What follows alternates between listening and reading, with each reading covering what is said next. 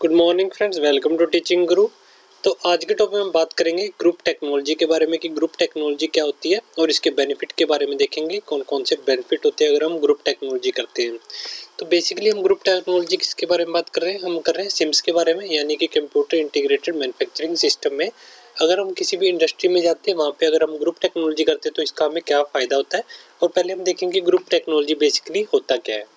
तो देखिए, it is a manufacturing philosophy which take advantage of their similarity in design and manufacturing to divide a group of part into a few part families। देखिए, जब भी हम किसी भी industry में कोई भी प्रोडक्ट बनाते हैं तो हमारे पास डिफरेंट प्रोडक्ट बनने के लिए आ जाते हैं।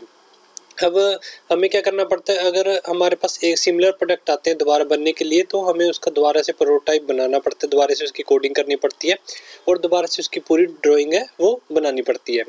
मगर अगर हम ग्रुप टेक्नोलॉजी कर देंगे तो जो हमारी पीछे जो हमारी पुरानी, जैसा कि हमने उसके सिमिलर अगर कोई प्रोडक्ट बनाया तो उसी की हम ड्राइंग का इस्तेमाल करके उसमें थोड़ी सी चेंजेस करके न्यू हम अपनी जो प्रोडक्शन लाइन को जल्दी से जल्दी स्टार्ट कर सकते हैं। जैसे कि एग्जांपल से समझते हैं, जेकर इफ़ एक कंपनी प्रोड्यूसिंग 10,000 प्रोडक्ट बना रही है, कोई कंपनी अलग अलग पार्ट्स के different type of part depending upon their design and manufacturing characteristic. तो क्या है, अगर एक कोई कंपनी 10,000 प्रोडक्ट बना रही है उसका डिज़ाइन अलग अलग पार्ट के अलग अलग उसके ऊपर डिज़ाइन जो मैन्युफैक्चरिंग प्रोसेस है वो अलग अलग है। तो हम क्या करेंगे, उनको डिवाइड कर देंगे 40 से 50 के बीच में, डिफरेंट पार्ट फैमिलीज़ के बीच में उसको हम डिवाइड कर देंगे। डिवाइड करने से क्या होगा, हमें पता चल जाएगा कि इसके ऊपर अगर हमने ये डिज़ाइन इसके ऊपर लगाया है या फिर इसके ऊपर ये मैन्युफैक्चरिंग ऑपरेशन लगाया है तो उसके हिसाब से हम उसमें से जो हमें पीछे हमने सेम ऑपरेशन लगाया था उसकी जो पार्ट फैमिलीज में से उसके पार्ट को निकालेंगे, उसके ऊपर थोड़ी सी चेंजेस करके हम जल्दी से जल्दी अपने प्रोडक्शन लाइन को स्टार्ट कर सकते हैं।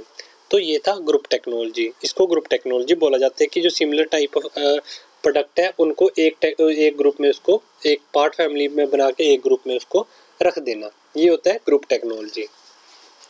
बेनिफिट क्या है ग्रुप टेक्नोलॉजी का? देखिए, ग्रुप टेक्नोलॉजी तो हमने बना ली, अब इसका बेनिफिट क्या होगा ग्रुप टेक्नोलॉजी का?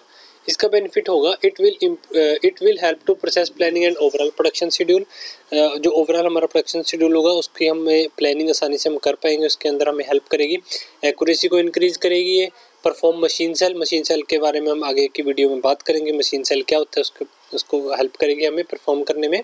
स्टैंडर्डाइजेशन होगी प्रोडक्ट की, और अगर हम 10,000 प्रोडक्ट बना रहे हैं तो उसको हमने 40 से 50 पार्ट में उसको पार्ट फैमिलीज में उसको डिवाइड कर देंगे, जिससे क्या होगा, जो हमारी मैन्युफैक्चरिंग एफिशिएंसी है वो इम्प्रूव होगी।